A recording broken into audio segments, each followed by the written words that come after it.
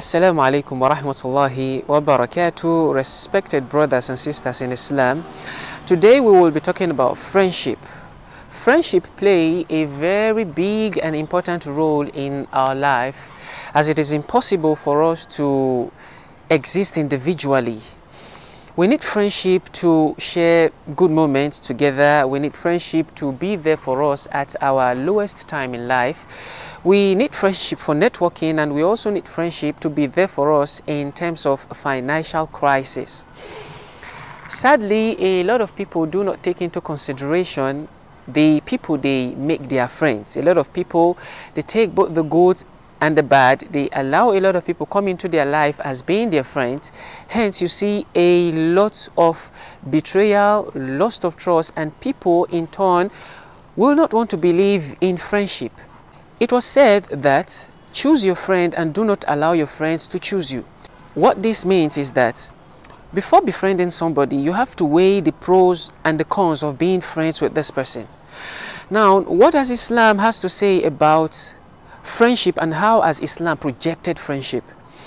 It is clear from the statement of Allah subhanahu wa ta'ala and the statement of the Prophet sallallahu alaihi wasallam that friendship does not only benefit in this world, but it extends to the hereafter. As it is clear from the statement of Allah subhanahu wa ta'ala, wherein He said that الْأَخِلَّاءُ يَوْمَئِذٍ بَعْضُكُمْ لِبَعْضٍ عَدُوٌّ إِلَّا الْمُتَّقِينَ. That on that day, close friends will be enemies except those who fear Allah subhanahu wa ta'ala, except those whom their friendship was based on love for the sake of Allah subhanahu wa ta'ala. Then the Prophet sallallahu alaihi wasallam, in mentioning the incidents, or in mentioning one of the incidents that will happen on the day of judgment, the Prophet sallallahu alaihi wasallam said that on that day the sun will be brought closer to mankind, and when they've started feeling the heat of the sun, they will start looking for pious people that will intercede for them on the day of judgment. And the Prophet sallallahu alaihi wasallam also recounts that on this day Allah subhanahu wa ta'ala will shade 7 categories of people under His shade. And on this day there will be no shade except the shade of Allah subhanahu wa ta'ala. And He mentioned that from amongst this category we have people that love themselves for the sake of Allah. They met for the sake of Allah and they departed for the sake of Allah. A lot of sayings of the Prophet sallallahu alaihi wasallam which actually indicated that friends on the day of judgment, pious friends on the day of judgment, will intercede for one another on the day of judgment.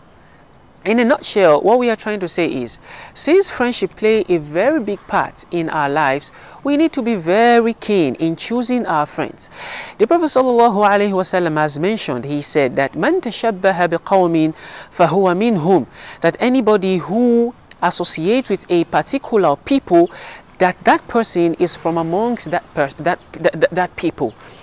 So when you connect yourself, when you surround yourself with people that are fearful of Allah, with people that are keen to obey Allah subhanahu wa ta'ala, then you see yourself trying to obey Allah subhanahu wa ta'ala.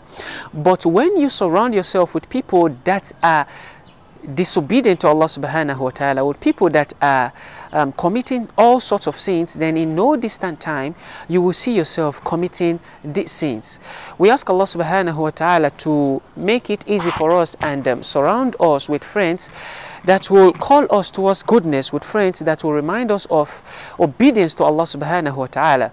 And we ask Allah subhanahu wa ta'ala to protect us from friends that will take us away from His path. And we ask Allah subhanahu wa ta'ala in turn to make us friends that will be good friends to our friends. Until we meet again, Assalamu alaikum wa rahmatullahi wa barakatuh.